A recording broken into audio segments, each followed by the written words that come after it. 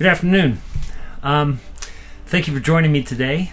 I have an interesting message to give here because this is more of a clarification on the past 3 videos that I've done.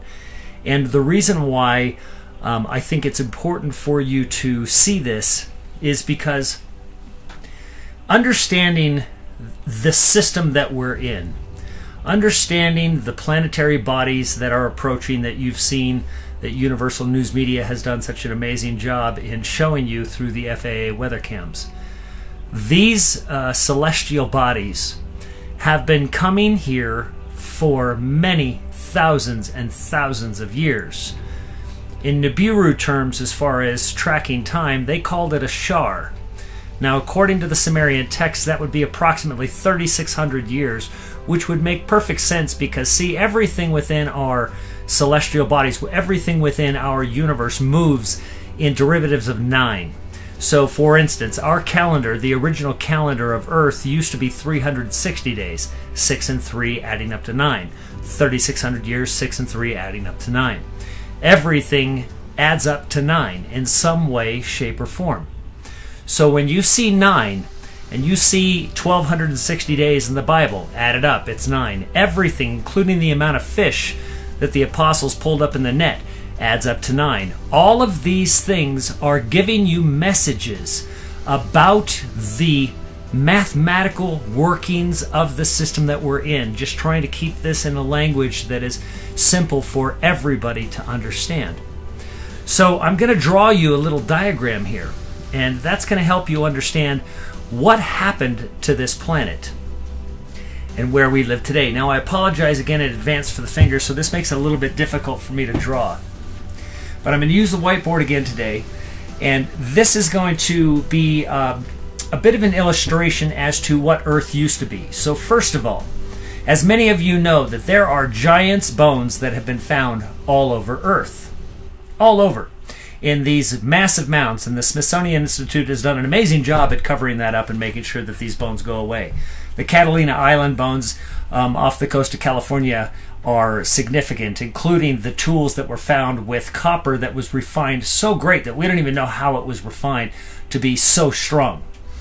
That these bones are very large. We're talking femur bones of the leg, the largest bone in the body, that are staggering sizes that would have men being anywhere from 12 feet and in some cases 36 feet. And scripturally in the book of Enoch, it speaks of giants even larger. So this would have been a time where we don't have the evidence of those, but they would appear as just being rocks because it would be petrified at that point. So it would be stone. So the petrification of wood turning to stone as well bones would take place. The same thing would take place with bones. That's just a compression that under a tremendous amount of pressure that these things would take place. So what could cause things to become petrified? The theory that petrification comes from millions and millions of years of age is just nonsense. The petrification comes from pressure, as though you took something and dropped it down to thousands and thousands of feet in the water, in the ocean. It would be under a tremendous amount of pressure and compress it tighter and tighter and tighter to the point that the piece of matter itself became like stone. So I'm going to do this illustration for you right now. I'll try to hold this up. The Earth at one time was much bigger than it is. So think of just typical mankind, us right now, that we were once much bigger. And the reason why we're bigger, that we were bigger, is because our support system could sustain the size. So think of this as the reptilian side of our brain, right? We have a reptilian component to our bodies. That we have literally a portion of our brain that is considered reptile. That it thinks and reacts like a reptile. And this is the sinful component that is in us. That we can see somebody killed with an unblinking eye, just like a snake would watch its young be eaten by prey with an unblinking eye. So that component exists in us. The source of the Father also exists in us, which is love, which is why you have compassion, which is why you have that within you as well. So just like if you took a snake that was a baby and you put it in a small cage, it would not grow to be larger than the cage or the tank or the aquarium that you put it in could sustain. It would only grow to the size that that cage could actually sustain. If you put them in a larger one, it would grow to be bigger. Well, think of us as being the same, that at one point this planet was inhabited by mankind, a much larger version of us, because the planet itself was bigger. Just as Genesis describes that it was all water, it was the deep blue, and then the land formed on top. So imagine that the entire planet was covered in land, and it had rivers and lakes and seas, not oceans, but seas. So think of a large lake. And it spoke of having 3 of these seas and 3 of these rivers. Now imagine that underneath was all water. So we had a planet that was primarily made of water, with land floating on top of the water, and not a bunch of breakup of land. So imagine a planet that was all land with a couple rivers and a couple seas. And it was about this big. Now imagine if this planet was impacted by something very large, another planet, or perhaps a small sun-like planet. So something that actually is filled with plasma, that is extremely hot and creates an energetic field, impacted this and broke this planet in half like a shell. So imagine this. Can you see this? So this broken half shell here. Now we have some water here that's still here, and because underneath this land is water. You following this? So now the vacuum of space and the mere fact that there is rotation, these get pulled in the rotation, and this land here cracks around this water here, because this is all water. And then what you end up with is a smaller planet that has those broken pieces, and now you have a smaller version of Earth.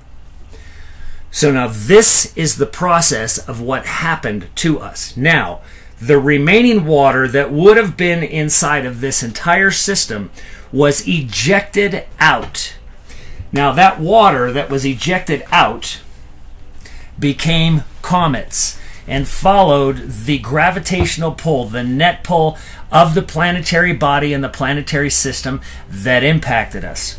Because as we know, let's look at this. We have the sun here, and then we've got planets. So we have planets. Now obviously I'm not creating the rotation. So these planets all have a rotation around the sun. So all of these planets have a rotation around the sun. Now there's 9 lined up here, okay? So Earth being this one right here, which is the 3rd rock from the sun. Now in the Sumerian text, they count Earth as being the 7th. So because they're counting from the outside in. They're counting from out here. They are talking the 7th planet they called Earth. But let's imagine here for a second, you've got Mars and you have Jupiter. Now in between, the spacing between each one of these planets is pretty precise. And there's a pretty big gap in between here, Mars and Jupiter, which is what is called the asteroid belt. Right, so we have this broken asteroid belt all around here. That broken asteroid belt has just been announced, although they said it was just floating debris, has just been announced that they have actually proven that it is the remnants of what used to be a planet. Well, the reality is, remember the scenario that I showed you of Earth being impacted, it is the remnants of what was the other half of Earth, and maybe even a larger portion than half. There's no way for us to really understand just how much of Earth was taken away during this impact. But the Earth was most certainly impacted. But imagine this now. If you think about Scripture for a second, and I'm just writing this out loud and giving you these things so you can understand the visions that I've seen, and then understanding those visions as translated by ancient texts. That Earth used to be right here where the asteroid belt is, and that it was actually moved. So let's imagine for a second that if you grew up here on the furthest most planet, you grew up on Neptune out here. or you are on Pluto, one of those planets that have a much longer year. So 1 year around the sun, a 1-year-old could be 50 years old. They could be a 50-year-old person because they had lived 50 years, but only a 1-year-old would be a 50-year-old. Hence now Melchizedek being a little child but spoke like an intellectual man, full grown. So at this point in time, you have Adam and Eve and all of the characters of the Bible that are spoken of that lived to be 900 years old. That's because they could have lived to be much older here. And during this impact and the broken earth, it was moved and our orbit was altered dramatically. So this orbit and the earth right now still wobbles. That there is a regression, and this is why we have different ages where the sun will begin rising in a different age. It'll under a different sign in the cosmos.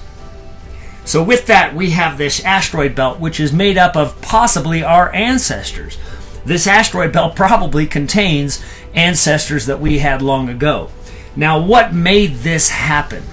So the Nibiru system itself, the planet is called the planet of the crossing, and for good reason, the cross. Because its orbital system operates in this way. It's way down here, and it orbits the opposite direction, and it comes through like this. And this orbital system takes 3,600 years.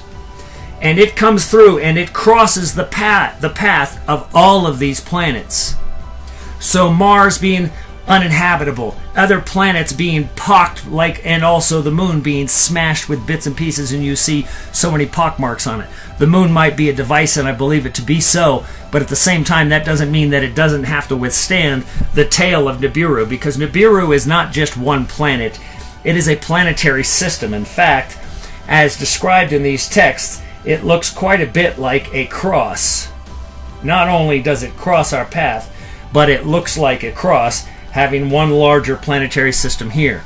And it has its own suns, its own plasma light suns, which is why some people have taken photos of a second sun in the rising in the southern part of the southern hemisphere. So what is believed to be, based on all of the different texts that I've read, is that one of the suns, let's imagine that this top one right here was a sun, that it is what impacted Earth. It is what shattered Earth. It impacted Earth and entered where you see the Gulf of Mexico today. And this is why the Earth would actually have a hot core, and that the core of the Earth and the Earth would have this electrical field around it, causing this grid. So some might say that this was caused by these not so benevolent beings, which is very much the case if you actually go by the text, because it describes this as being intentional. It describes it as being a war. And Earth, when it was here, had a different name. It was called Tiamat. And when it came here, it was no longer called Earth. It was called Ki, which means Earth, which is where you have the name of the Anunnaki, and Ki, which means Lord of Earth. Prior to Enki having the name Enki, prior to him coming to Earth, his name was Ea, which means Lord of Water, which is why he used water to be able to blast his way through the asteroid belt in order to come to Earth. So this took place long before even Enki and Enlil, but did take place with the system of Nibiru. So just as this little description, I thought this might help you and understand some of the things that I've been discussing. And this way, you can play it back and rewind it and get a better understanding of what I've said. But these things are very real. In fact, I don't know whether you've noticed, but Hollywood, Columbia Pictures, the studio I used to work for, has made a movie called Nibiru. And there's a trailer out there. I haven't really paid too much attention to it, but someone made me aware of it today. So, obviously, they're very aware of what is going on. And the attempt to speak to your consciousness and make you aware of these things. The attempt to, for Trump talking about a space force. These things are coming. And the presence of the folks from Nibiru will be here.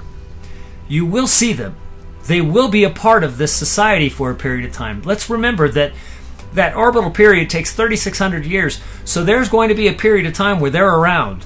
And there might even be a period of time where Nibiru actually controls the Earth's magnetic pull. Not only controls that, but stops its orbit around the sun entirely, and its suns then begin to be our sun for a short period of time. So these last parts that I just spoke to you, these are just speculation based on the visions that I've seen, that I saw long ago before I even knew what Nibiru was. So when I tell you that I've been shown these things, I was shown these things in great detail. In great detail, as though I was being walked through a museum of great antiquity.